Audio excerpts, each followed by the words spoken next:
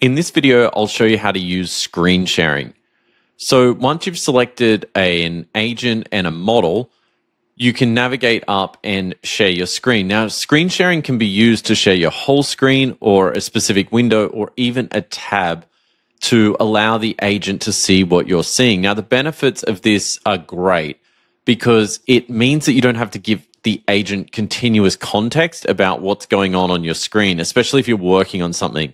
So in this scenario, I've got my growth marketer, which is tuned to help me promote sim theory. And in another window, I've got Figma open where I'm designing an image to promote the release of a new Gemini model onto sim theory.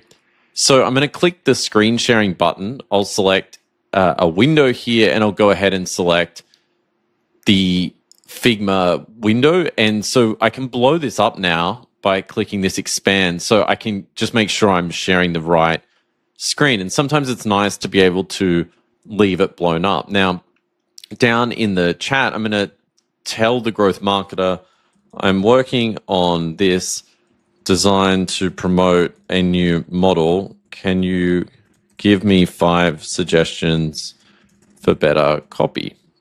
So you don't have to explain what's currently on the screen. It just immediately knows and it can instantly reply. So we'll just minimize this. This can also be moved around. So if it gets in the way, you can move it out of the way. So you can see that I've been given by my growth marketer agent 5 options like I asked for. So unleash next-gen AI power, faster, smarter, more versatile, limited time access, be among the first. And I've got a few different concepts. So let's look at these. Maybe grab this one out of here. So I'm going to select it, copy it. And then I'll blow this up so you can see. I'm going to go over to Figma and just cut and paste what it says in.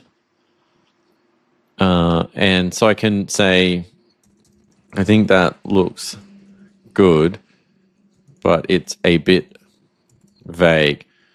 So this is just to demonstrate that now the growth marketer can just see what I'm seeing. It's obviously looking at the image in real time, and it just shows that relationship between you editing a file and going back and forth with the agent. Now, of course, this can be used for spreadsheets, documents, anything that you're working on throughout the day.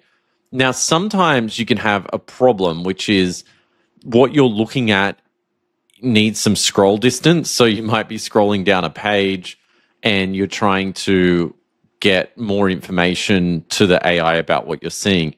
So there's a few different ways that you can solve this problem. You can actually give the agent a URL, which is a feature that at the time of recording this video is coming soon, but should be out by the time you're watching this video. So you can click plus and get it to crawl a URL. But sometimes URLs are behind layers of security where the AI can't navigate and go and see what you're seeing, like something like this Figma file in this case. So what you can do instead is use the camera button. So you can just hit this button to capture a screenshot. And then in the Figma file, you could scroll out or down or somewhere else, like over here, and hit the screenshot button again. And this works great when you can't see everything on the screen at the same time, so you can take screenshots. On mobile, this works great too, because on mobile, it uses the iPhone or your Android's camera to actually see what you're seeing in real life.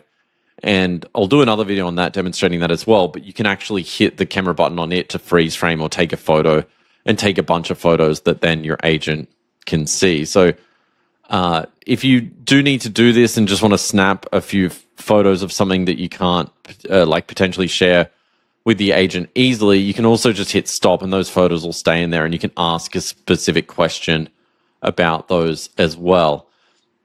The screen sharing is also great for having on throughout the day as you work, just to allow the AI to just see what you're seeing without you having to think about it all the time. So it can just sit up here and beyond. And of course, for your own privacy and just data security, it's sending 3 images to the server and then they're immediately getting deleted. It's only when you ask for something from the agent, it will take that photo, process it, and then it will immediately delete it. So we don't keep a copy of the snapshots it's taking as you're sharing your screen throughout the day, just for your own safety there as well. So that's a look at screen sharing. I encourage you to use it.